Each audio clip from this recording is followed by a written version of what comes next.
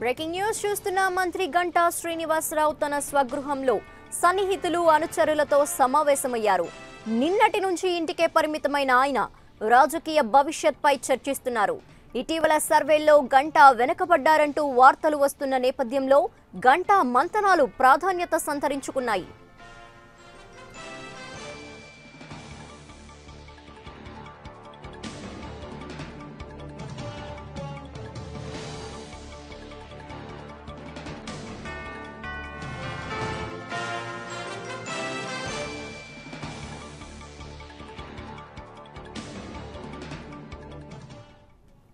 మంత్రి గంటా శ్రీనివాసరావు తన స్వగృహంలో సన్నిహితులు అనుచరులతో సమావేశమయ్యారు. నిన్నటి నుంచి ఇంటికే పరిమితమైన ఆయన రాజకీయ భవిష్యత్పై చర్చిస్తున్నారు. ఇటీవల సర్వేల్లో గంటా వెనకబడ్డారంటూ వస్తున్న వార్తల నేపథ్యంలో గంటా మంతనాలు ప్రాధాన్యత సంతరించుకున్నాయి. ఇక ఇదే విషయంపై మరింత సమాచారం మా ప్రతినిధి వాసును అడిగి తెలుసుకుందాం. వాసు, మంత్రి గంటా శ్రీనివాసరావు అత్యవసరంగా తన అనుచరులతో సమావేశం ఏర్పాటు చేయడానికి గల కారణాలేంటి?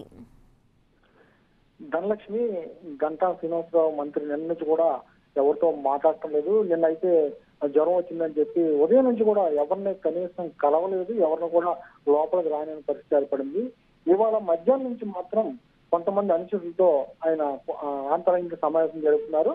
అంటే ఆయన మీద ఇటీవల జరుగుతున్నటువంటి పార్టీలోనే అసంతృప్తి వ్యక్తం చేస్తున్నారు. పార్టీలో కొంతమంది నేతలు తనపై కావాలని కుట్ర చేస్తున్నారని ఆయన అసంతృప్తి వ్యక్తం చేస్తున్నారు. పార్టీలో పెద్దలు కూడా కలగ చేసుకోలేదని ఆయన ఆవేదన వ్యక్తం చేస్తున్నారు. ఈ నేపథ్యంలో భవిష్యత్తు కార్యాచరణ ఏం చేయాలనే అంశంపైనే కొంతమంది ఆయనకి సన్నిహితంగా ఉండే మిత్రులతో ఇప్పుడు సమావేశం జరుగుతున్నారు.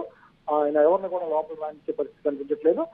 ఒక 2 గంటల క్రితం కొంతమంది మీడియా ప్రతినిధులతో ఆఫ్ ది రికార్డ్ మాట్లాడినప్పుడు కూడా ఆ సమయంలో కూడా తన భవిష్యత్తు కార్యాచరణ ఏంటి, తను ఏం చేయదలుచుకున్నారు, తను ఎందుకు వేడాల్సిన అవసరం కూడా ఏంటి అనేది కూడా ఆయన చర్చించడం జరిగింది. అంటే తాను ఏ పార్టీలో గెలవలేదని, మీరేం చెప్పినా మీరు రాసేది రాస్తారు, మీరు చేసేది చేస్తారు, చేయండి అన్నట్టుగానే నవ్వుతూనే పలకరించి చెప్పడం జరిగింది. ఆయన పూర్తిగా పార్టీపై అయితే అలగతోనే ఉన్నట్టు తెలుస్తుంది.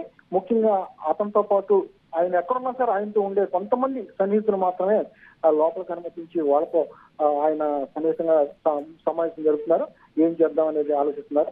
ఈ లోపల గంటా వేరే పార్టీ మారుతారనే ప్రచారం భారీగా జరగడంతో ఆయన అనుచరులు కార్యకర్తలు కూడా ఇంటికి భారీగా తరలిస్తున్నారు.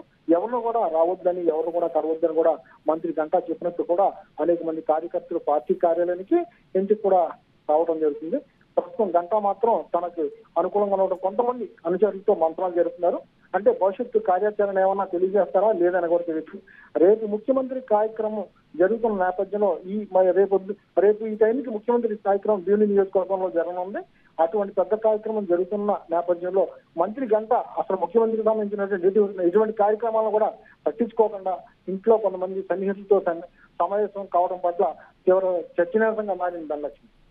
Right, thank you Vasu.